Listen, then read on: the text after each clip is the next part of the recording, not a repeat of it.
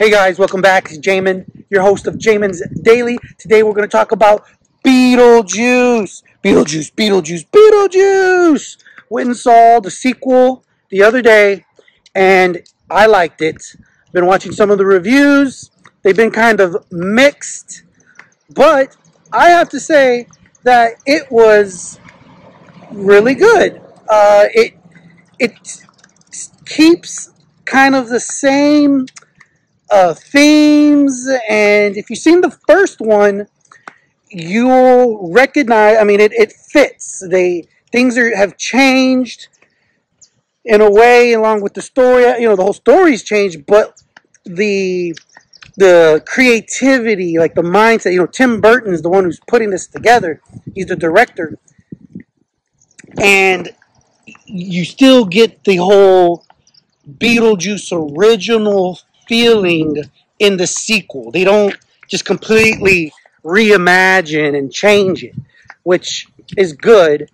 Now, there is a big difference in the sense that back then there was a lot of stop motion animation and other more practical means of creating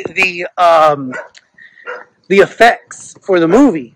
Well, now for the sequel, it's all CGI.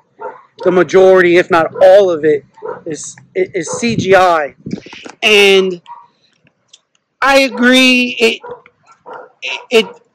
What it really does is date the original. It makes it look like, oh, an 80s movie. And when you watch the new one, it's crisp. CGI is great. But you can tell.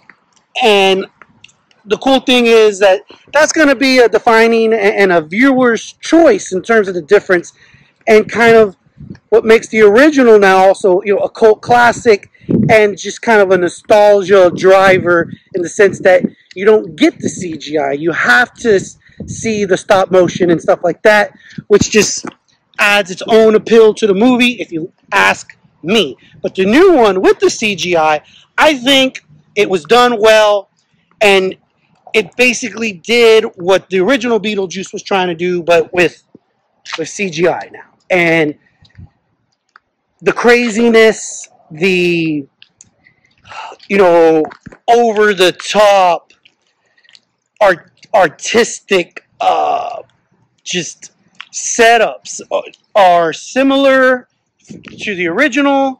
They're elaborate. You know, the people who put this together must be on drugs or something, because it's far out. All right. So I hope you enjoyed my. Hey, I would give it, you know, 5 stars being the best. I'd give it 3.25 stars.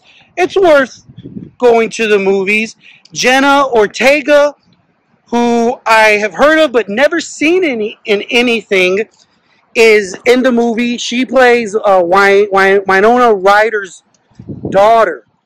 Winona Ryder, who is Lydia Deetz, who could see dead people in the sequel. I don't want to give anything away, but she's kind of like a clairvoyant and has a TV show. And Jenna Ortega is embarrassed by it, and you know, she's kind of disgruntled, and you see, but they all get together, and it's all big happy ending. And all the actors in the movie did a great job. It was great acting. So you don't. Justin Theroux nails it. Catherine O'Hara nails it. So you got to give it a try. Check it out. Beetlejuice. We did one of those Alamo Drafthouse watch parties. So we got some real cool swag. They have a little, you know, MC who's talking about things prior to the movie. And so that was a blast. I put up some photos. But until the next time, folks, stay tuned. Like, share, subscribe. Jamin, your host, Jamin's Daily, coming with a couple of movie reviews on the go. Till the next time, best is yet to come.